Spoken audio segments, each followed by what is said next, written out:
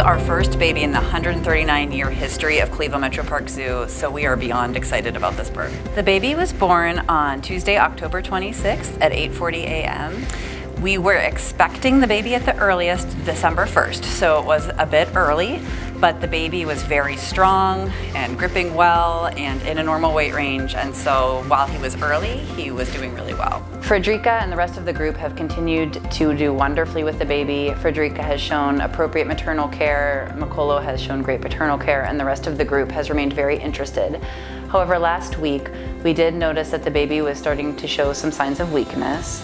The baby is about a month premature, and so that, coupled with the signs of weakness, we decided to do some hands-on care between the animal care and the veterinary teams.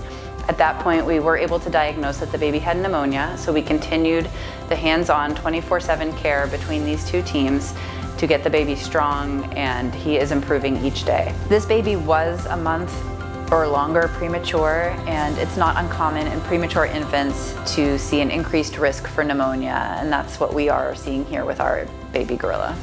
We are working to keep the baby as close to the group as possible during this time, with the hopes of getting him back in as soon as he is strong enough. Over the next couple of weeks, the baby may not be visible at times, but you also may be able to see animal care staff with the baby behind the indoor exhibit interacting with the gorilla group.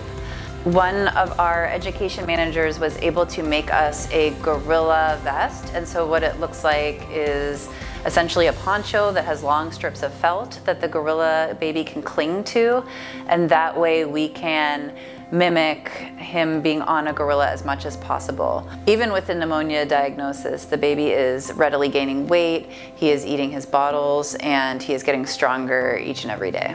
This birth is so special for us because it's the first in our 139-year history, and it's amazing for us to get to experience this. This is the first birth that many of our staff have experienced with gorillas as well. We look forward to sharing the gorilla baby's journey with you. Stay tuned for future updates.